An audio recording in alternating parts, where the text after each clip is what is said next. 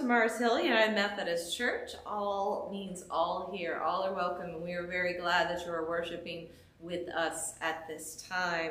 Just a few announcements to let you know. If you're interested, the 4-H has got a sale for poinsettias, and you can find that on the website. If you would like to support that great organizations and have some Christmas cheer, then please do that. Also wanted to let you know that La Esperanza, which is a group that works to help our Hispanic brothers and sisters, well, mostly sisters, and in this community, they're having a enchilada lunch to go on November the 13th. That's Friday from 12 to 2 at the Marshall Presbyterian Church. And for $10, you get chicken or vegetarian enchiladas and refried beans and rice and flan and a drink. So if you are able to come and support that worthy ministry, I invite you to go and support by, not having to cook that day. So it's a win-win. Also know that we have our regular fellowship times via Zoom for our Sunday school time at 9:45 on Sunday, and then our fellowship time for Zoom on Thursdays at 3. You're invited to be a part of those as you are able. We love to be able to see and connect in that way. So now I invite you to breathe in the Spirit of God and open yourself, that God might transform and renew you at this time.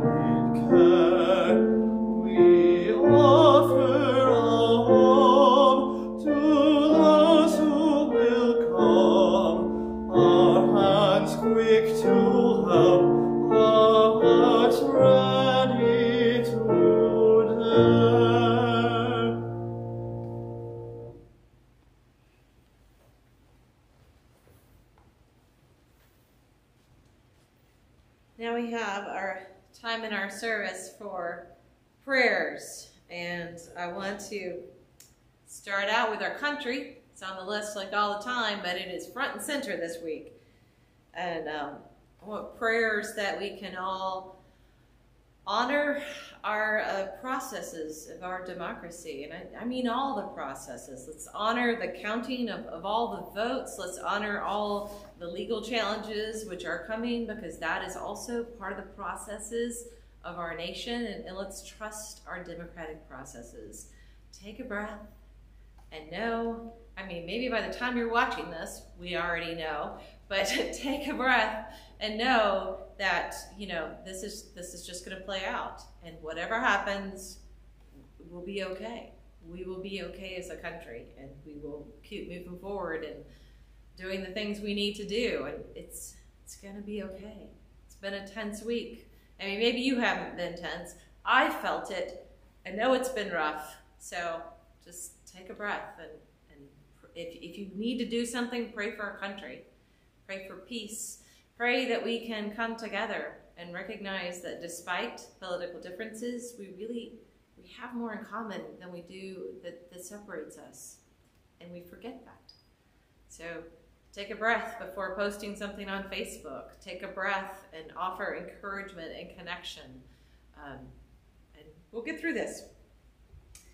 But really pray for peace. There are some factions and groups that do not want to honor and that are ready to turn to violence. So a lot of prayers that doesn't happen. Prayers for our FBI that has done a really good job to keep that from happening, or our systems, but prayers for all of that. Then let us also remember to keep Connie. She's recovering from hand surgery, so keep her in prayers. Phyllis, and who's caring for Pierre, so pray for him and for her in that work. Continue to keep Fran and Mike on the list. They are recovering, but it takes a while to recover from COVID, so just keep praying for them. Keep Chuck in prayers, as well as Carol. Continue to hold up Lucy's family. They've had a lot of loss in a short period of time, so please remember them. Pray for all those who have COVID. It's sort of mind-boggling numbers that are coming up, and it's not just here, it's around the world. And healthcare workers that are challenged with making hard decisions. Folks in Europe, folks in India, where there isn't quite as much of a system to support, or nearly as much of a system to support. So prayers for all those who are sick all around the world. Prayers that this is able to be curtailed and that we can remember to do the right things to keep ourselves safe and reduce the spread of this. Prayers for teachers and students as they continue in this challenging time, that folks stay safe. And we still have on our list Cheyenne and Luke, so continue to remember to pray for them. Let us be in an attitude of prayer. Gracious and loving God, we give you thanks for this day. We give you thanks for the beauty of the world around us. We give you thanks for those whom we love, our family and our friends, even when we can't agree on things and relationships feel strained right now. Lord, help us remember how much our love is there, that we might connect again. Lord, we hold up our country, and we hold it up in thankfulness for the processes we have, as flawed as they are. We thank you. We thank you for the freedom that we have in this country.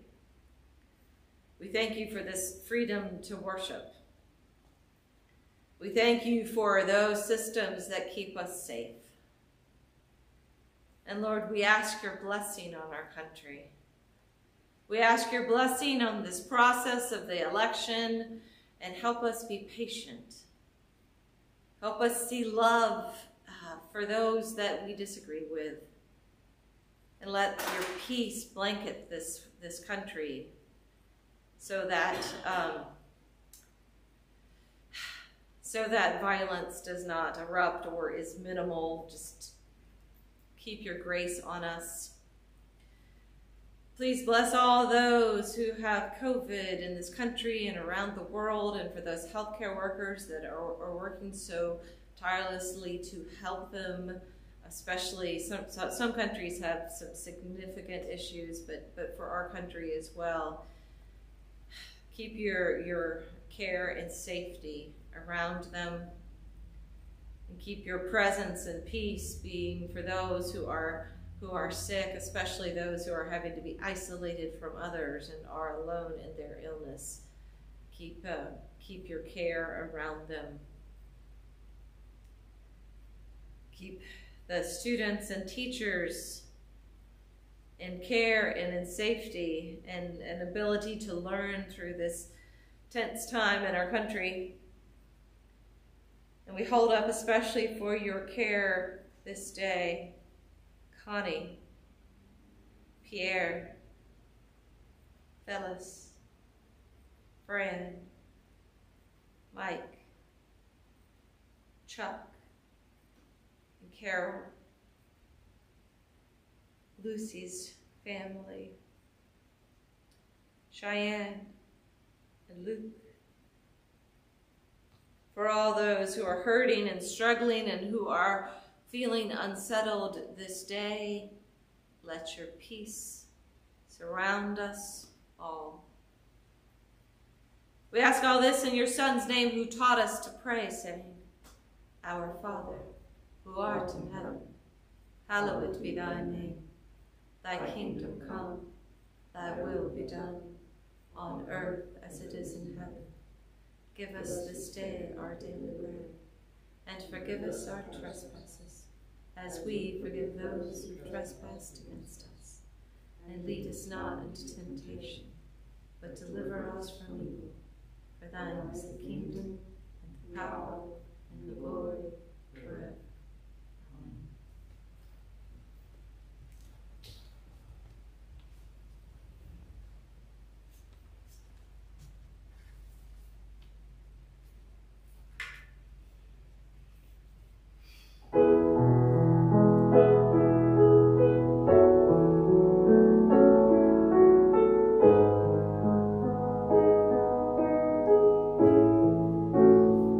In bright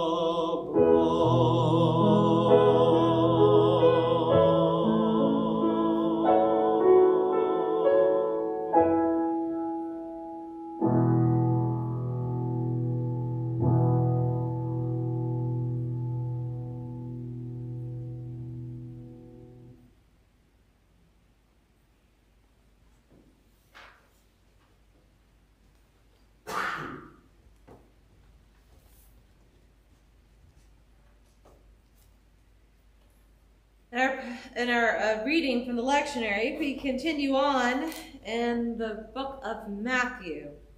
And we are to the 25th chapter now.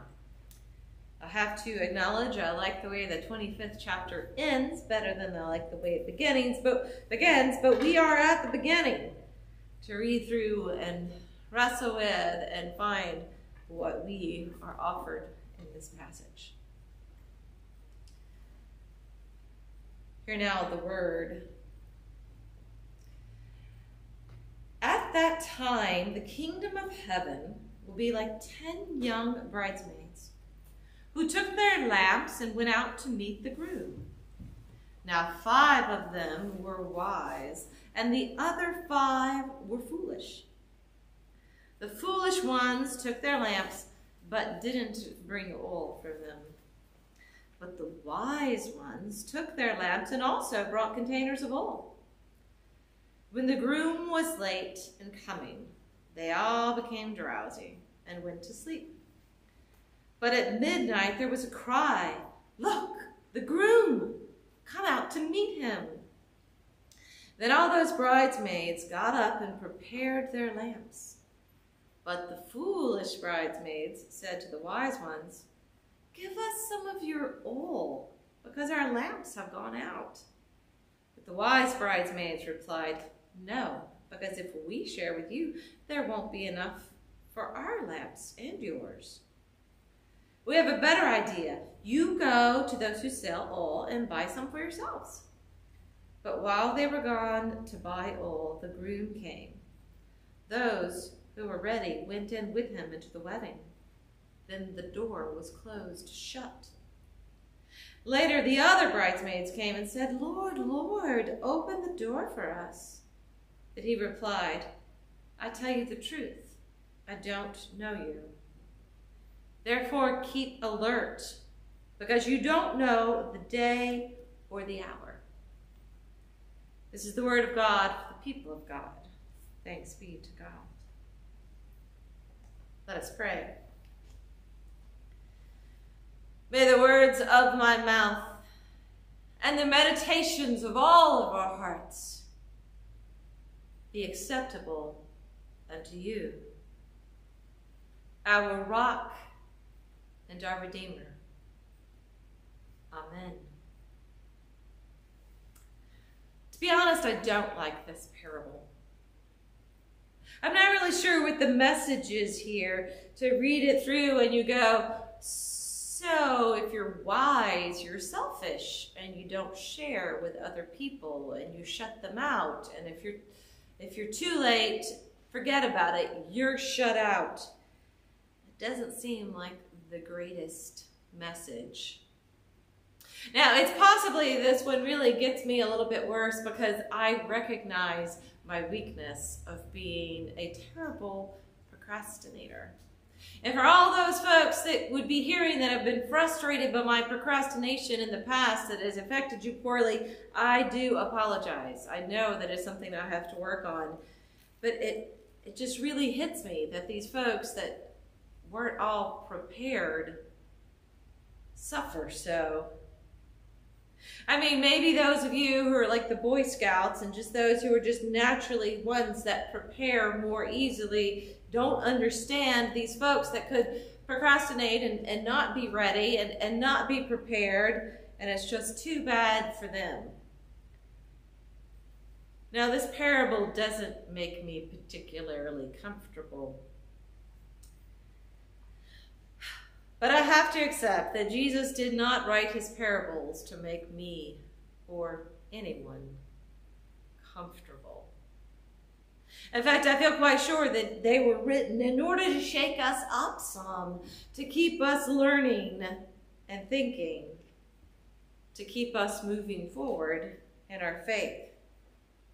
So I have to trust that there is something to help us move forward in our faith.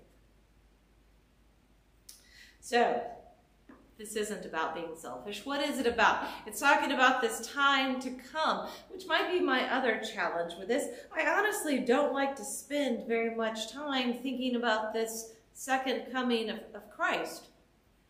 I know that it's in the scriptures and it's in our tradition. I guess maybe it just doesn't affect my life a whole lot. I know, perusing some of Facebook this week, that there are a lot of folks that are looking at this time right now and thinking that these are signs that the end is coming. And while I grant we do have a good amount of pestilence going on in the world right now, and the skies did turn orange in California, if they not still are, yeah, there's been some crazy things this year. So, I don't know. Maybe it means we're nearing the end. But when I rationally look at this time period we're in, of this era change, every time that's happened through Christian history, people have been quite sure that this was the end time. So I feel like we've been through this before. It's happened quite a bit. In fact, there's always been a lot of folks looking at this time and saying, these are the end times. That there were a bunch of people, around 500, who went out into the desert to wait for it to happen. And it didn't happen. And just again and again in Christian history, there were those situations where people saw. But I also know that I don't know. That's the one thing I can be sure of in the scriptures, that we're told we don't know when the time is. I mean, there is one place that says it would happen in this lifetime, but obviously since that lifetime ended of those people then that heard it, then it wasn't then. We misunderstood that message. So other than that, I don't know. And I guess I don't spend a lot of time worrying about it because it doesn't seem very important to the way I live my life right now. But I am trusting that this parable telling us about this kingdom kind that is to come is important for us right now, because I know that when Jesus taught, he taught us about things that were important for the here and now. So, what does this tell us? Well, you have all these bridesmaids waiting for the groom, and they have to have these lamps that are burning. Actually, I haven't found any evidence that this was the tradition of bridesmaids and grooms in that time. It seems to be something that Jesus sort of created for us to have an analogy to understand something about life, rather than this was an actual practice. But you have these 10 bridesmaids, and half were foolish and half were wise. And the foolish ones did not prepare for how long the wait was. Now, maybe if we look at this passage, we could have some sympathy for these bridesmaids, even if you are a person that prepares, because our whole country was told to prepare, that this election could be a very long one. But yet I think that as a whole, we have shown that people are pretty low on patience and dealing with it, even though we were told to be prepared for it. I don't like this passage, but I do find it wonderfully, amusingly ironic that it comes up this week, of telling about being ready to wait longer than expected. So these foolish bridesmaids, well, all the bridesmaids, it was too long. They fell asleep. They couldn't stay awake this whole time. It was like midnight when the groom gets there. So they've fallen asleep, but the wise ones were ready. They could trim the lamps, add more oil, and be ready to go. And the foolish ones didn't have enough to fill their lamps, fill their tanks. So they had to run at the last minute and try to buy some more. They couldn't get back in time. And the groom tells them, I don't know you. Now, it's interesting to note that there's another time where Jesus said to folks, I don't know you. It was the short little passage where it said, folks who call on Jesus' name but haven't been doing anything with it, haven't been doing the works, will cry out, Jesus, Jesus, and he'll say, I don't know you. I don't know you. You haven't been at work with the things in my name. You just want to cry out my name, and that doesn't allow me to know you. If it's simply calling out for help at a time, the not connecting before. So I think that kind of gives us a little bit of a clue. And another clue with this is the fact that there's Old Testament passages that associate all as works, as things that people would do. So if you look at it that way, these wise bridesmaids that have plenty of oil are the ones who have been at work doing the things of the kingdom. Forgiving, loving, caring for and feeding those who are hungry, visiting those in prison, taking care of people, doing the things that the gospel message has told us to do, and they keep their lamps full, praying, connecting, keeping ourselves going in the work for the gospel. Maybe you know what it feels like to run a little empty on oil. I do. I know that there are times in my walk where I've done more to talk about what to do than actually doing it. And when that is the case, I feel like I'm running a little empty, which I think I have been feeling like a lot lately, being more separated from people, not able to go out and do the things of action and care, feeling it more important to be isolated. Now, I do know that it's important for us to remain isolated, to stay safe, but I feel I can tell the difference of not feeling as filled up.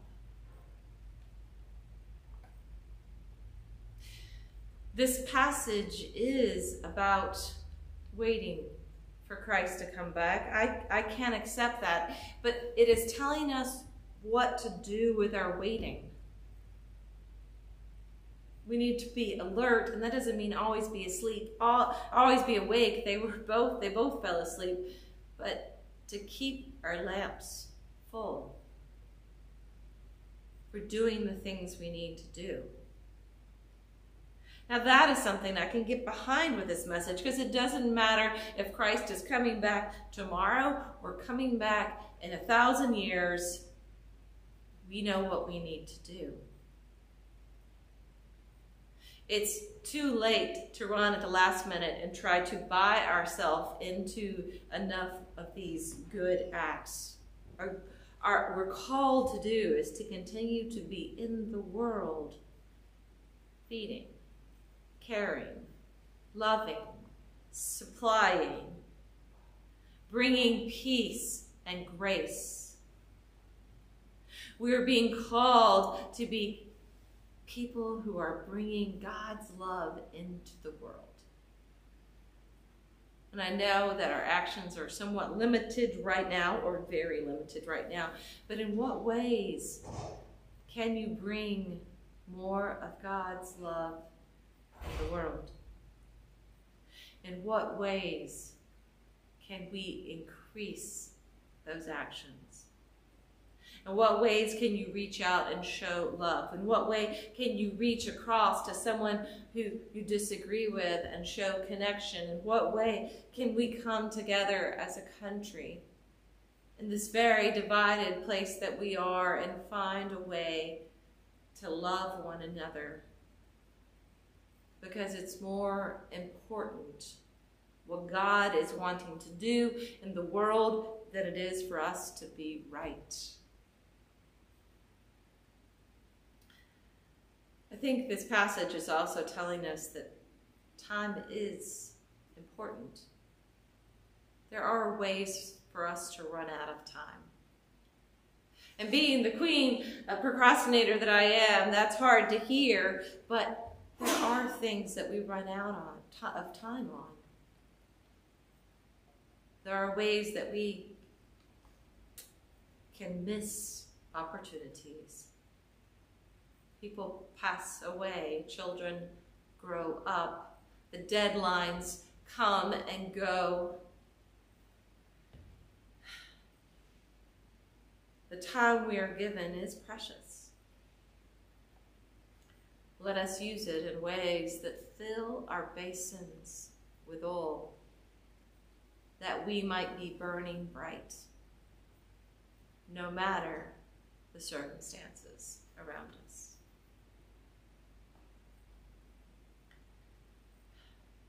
Thanks be to God for this message that is uncomfortable, but can help us grow. Let us pray. Gracious God, we hold up to you all those ways that we have fallen short of this important calling, these ways that we have wasted our time, these ways that we have been more focused on what we need than what you are calling us to, where we have only looked above for you instead of looking around us for you. For the ways and the times that we have let our oil burn low. Lord, we lift in silence to you all those things that have fallen short of your great calling, whether they are things done or things left undone. We lift them to you that you might surround us with your grace and fill us with your love.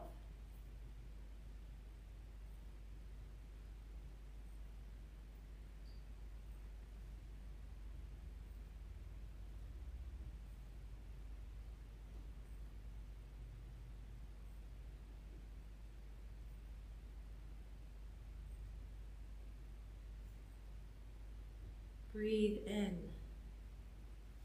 And as you breathe, feel the Spirit of God coming into your body like the air you breathe. Let it be in and through you. And any places of worry or stress or guilt or pain, let that air be God's grace coming into the tight spots and bringing space, coming into the empty places and filling you with grace.